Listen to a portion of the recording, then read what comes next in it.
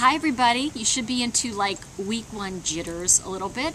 You should have your board and you should be making phone calls. Did I just say should? Well, okay. You're probably making phone calls. And I want to talk to you about a phone call I got this morning from somebody regarding one of the team members. And she was really impressed on a lot of levels. And so I want to share with you how he approached his phone call and an idea that may work for you.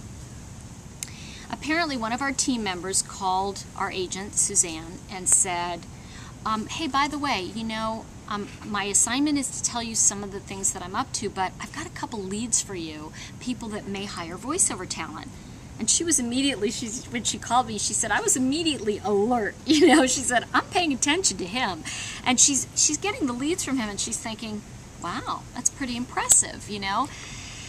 And then he said, and by the way, part of my assignment is to tell you what my goal is, may I? And she said, yes, of course. And he told her his goal, and she said to me, you know, it was very lofty. She said, and it was a big goal, but you know what? I believe he can do it. And I thought that was really powerful, especially coming from an agent. And she said, I believe he can do it, and I'm going to make sure I do everything in my power to help him get there. Because you know what? He's shown that he's a team player, and he's on my team. And that means I want to help this guy. And by the way, she said, he turned in a kick booty audition, and I put him at the top of my list.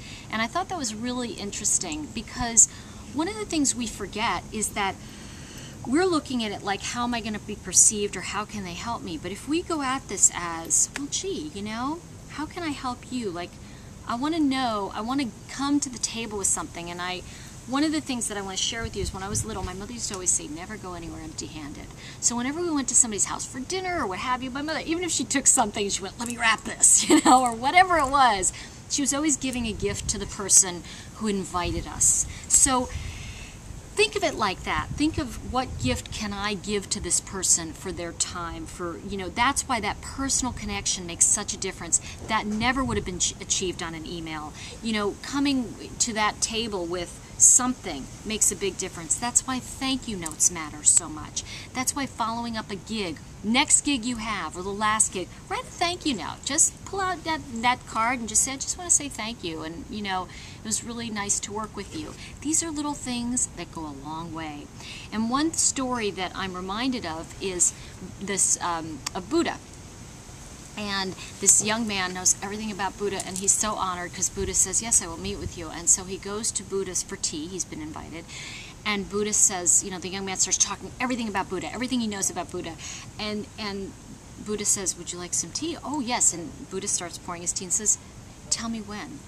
And he starts to pour the tea, and the young man says, okay, and Buddha just keeps pouring, because the young man just keeps going on about Buddha, and finally the young man says, stop, stop, and Buddha puts down the tea, and it has spilled all over, and Buddha says, you are like this tea.